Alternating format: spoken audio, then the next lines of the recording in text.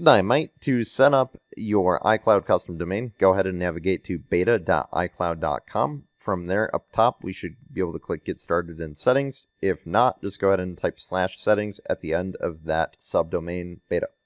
Scroll down, and we are going to find Hide My Email. Just below that is Custom Email Domain. Go ahead and click on Manage.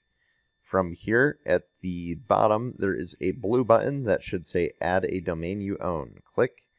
From here, you have two options. You can either set it up for you and your family, or only you. I am going to select only you, and I am going to add hi.contact for the domain. Click Continue. And from here, I would go ahead and just click on Skip for now, and click on the blue View button.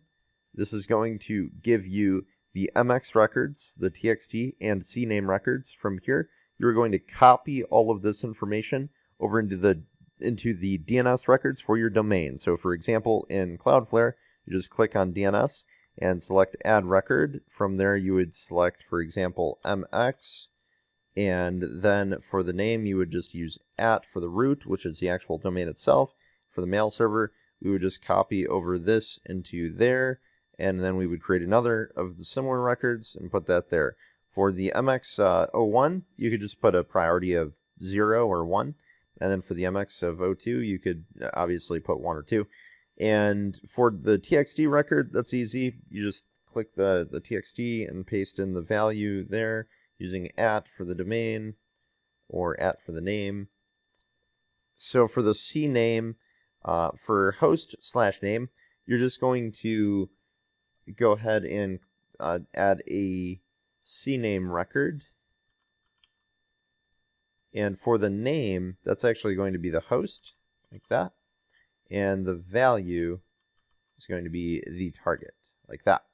Perfect. So from there, you can just go ahead and, that does not need to be proxied, I don't think. We just save that, how that is, and we could continue. We just click done. It would check your domain's DNS settings, and they would check out.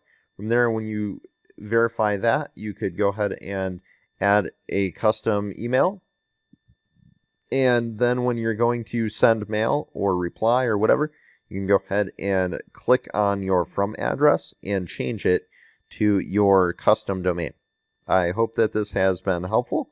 And if you have any questions, feel free to leave a comment below. I recommend, if you are registering a domain because you do not currently own one, that you navigate to hover.com. That's HOVER.com. No, they are not a sponsor, but it's a great domain registrar. I cannot complain about them. They're just wonderful. Thank you, and have a lovely day.